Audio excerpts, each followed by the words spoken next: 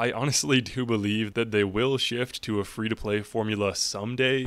Alright, that aged well. It's been a whole year, and a lot of things have changed, so let's get into it. Pretty much the only reservation I had with recommending Naraka in 2023 was the pay-to-play model.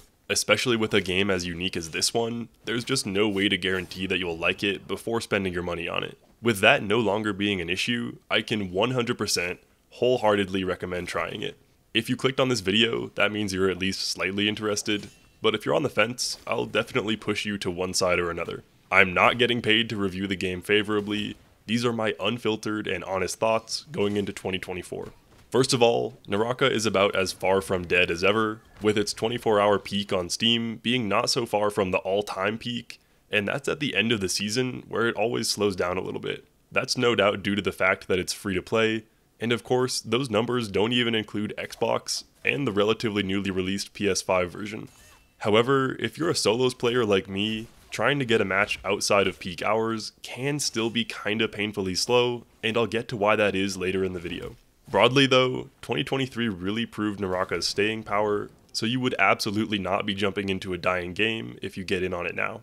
If you're not familiar with what Naraka is exactly, I'd describe it as an easy to learn, difficult to master, fast-paced melee battle royale. That's how I'd classify the game in a broad sense, but I can't emphasize enough just how unique it is, and over the almost 2 years that I've been playing it, no other game has even entered the same realm of gameplay quality that Naraka has.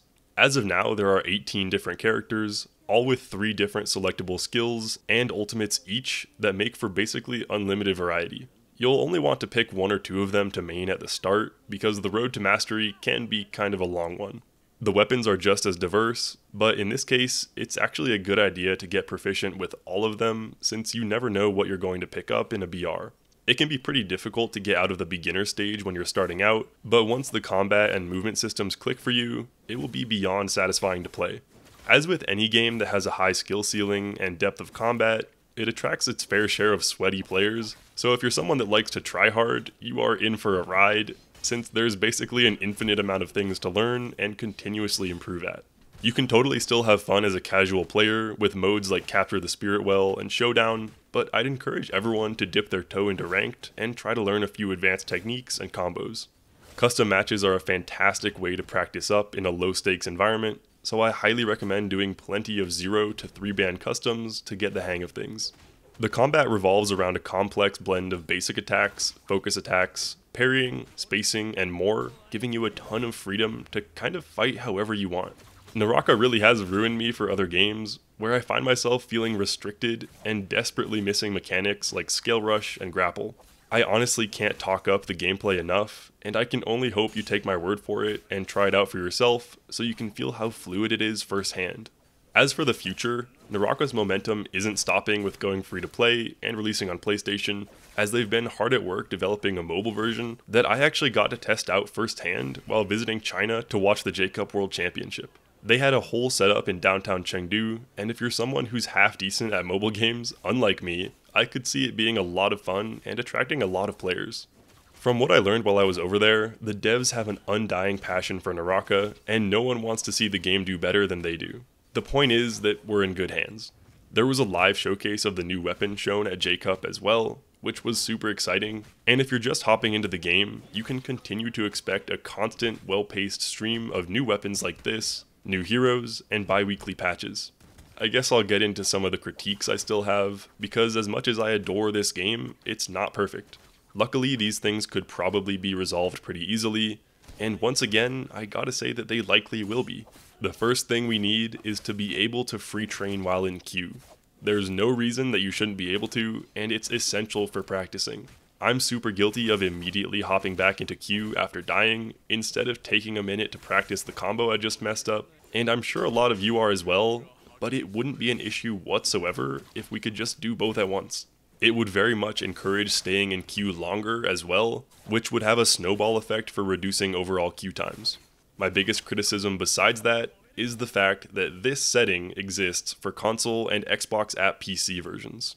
I've pretty much been on a tirade against this setting for my entire Naraka career, since it artificially pumps bots into matches and totally undermines the leaderboards outside of Steam. If you want to learn more about that, I'll link a video down below, but if you're new and just want to know whether you should have it on or off, the answer is off.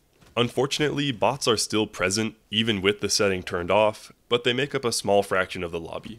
This next thing isn't so much a criticism, but something I think would be very cool to see, at least for solos, is a transition to Immortal War as the main mode. Naraka is absolutely nothing like any BR you've ever played before, so it does not have to play by the same rules that they do.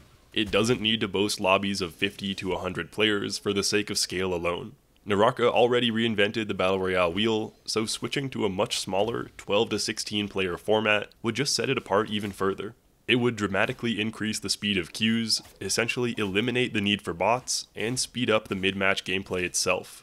It's not something that I think is absolutely necessary, like the previous two things I mentioned, but I certainly believe it would be beneficial, and honestly just a really cool change of pace. Okay, refocusing a bit, Naraka is in a great spot going into 2024, and there's a whole lot of potential here to take advantage of in the coming months. Ever since last year, this is basically the only game I've touched, and I'm still not even close to mastering all aspects of the game. I think that's actually why it stays engaging for so long, because it's basically impossible to feel like you know it all. The community is extremely friendly to new players, with Twitch streamers being willing to answer any and all questions, and even random people in custom lobbies are usually more than happy to give advice if you ask for it in the room chat. If you've been unsure about trying Naraka, I'll just reiterate that the game is free, so why not download it and see what you think after a couple hours. There's a whole lot to explore once you're in. You can complete the tutorials, which I do recommend for the basics, check out all the weapons and heroes, look through all the beautifully designed skins, many of which can be obtained freely, and when you're ready, definitely watch some tutorials on YouTube for a more proper introduction to some important mechanics. I'll link all the ones I recommend down below in the order that I think they're best to watch. Please ask any questions down in the comments of this video as well. I can almost guarantee you I'll heart it or reply to it. That essentially wraps up my thoughts on Naraka Bladepoint in 2024. It's still my favorite game of all time, with unmatched gameplay, cosmetics, and community, and now that it's gone free to play and is available on all the main platforms, I have absolutely no reservations calling it a must-try game. That's all for me for 2023. I'll see you next year.